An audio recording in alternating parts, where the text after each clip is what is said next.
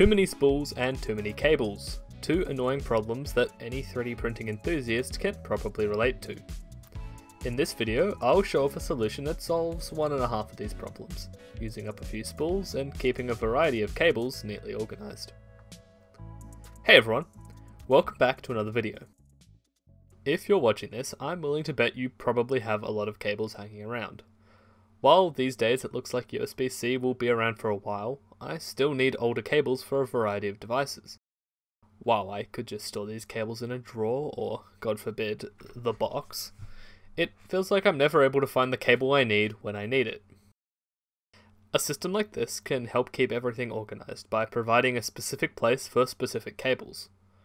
Once I'm done with the Mini B cable, it goes back on the Mini B card, not just thrown into a drawer.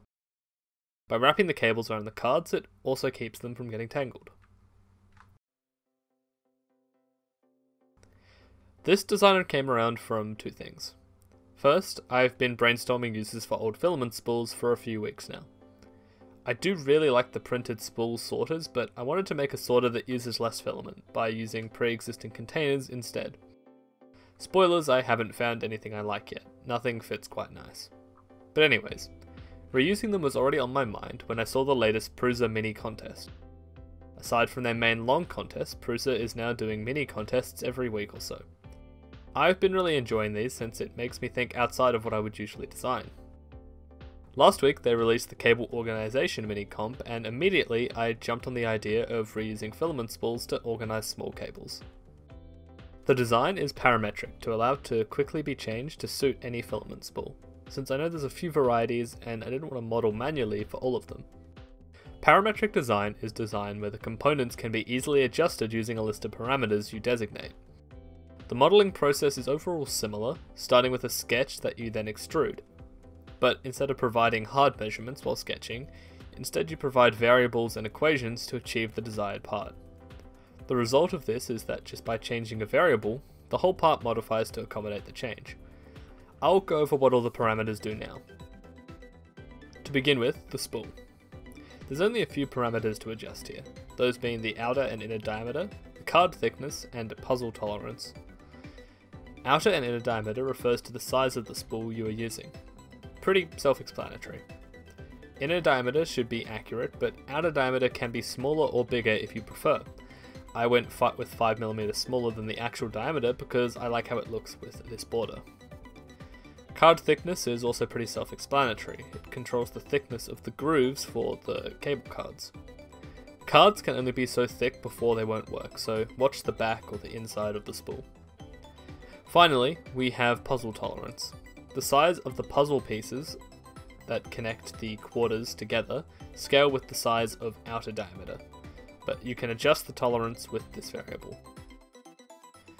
To make the cards themselves, there are quite a few more variables, those being label width, label height, card feet width, card spine width, cable height, and height tolerance. Label width and label height modify the size of the label/handle. Pretty simple. Card feet width determines the width of the sides of the card. Card spine width determines the size of the spine of the card. If you're using a small cable, making this larger can make for a neater cable wrap. Cable width and cable height are for the notches to put cables into. I usually have width a little longer than height. If your cables are larger in size, you might need to adjust card feet width as well. Height is equal to the height of the inside of your spool minus 2mm, but this calculation is done in the sketch. Width of the card is determined by some logic, so that it is proportional to any changes made to the size of the spool. This probably could have been its own parameter, but I decided to make it proportional to the spool since I like how that looks. If you want it smaller than the spool, you'll just have to adjust it to be smaller and export that individually. Anyways, with your parts modeled to your preferred size, it's time to print. Because these are plain, flat parts, you can use pretty low layer height. I use low quality on Cura and still get fine results. At 20% infill, the groove pieces take about an hour and a half each, and the cards 30 minutes, so the whole print comes out to around 20 hours. With the parts printed, it's time to assemble. Put two of the quarters in, clipped together. and then add another 2 one at a time to complete the ring. Add glue to the underside and then carefully, not like I'm doing here, push the pieces down. Wait for the glue to dry, then assemble the next 4 quarters, add some glue, then use a few cudge to make sure the pieces are spaced properly.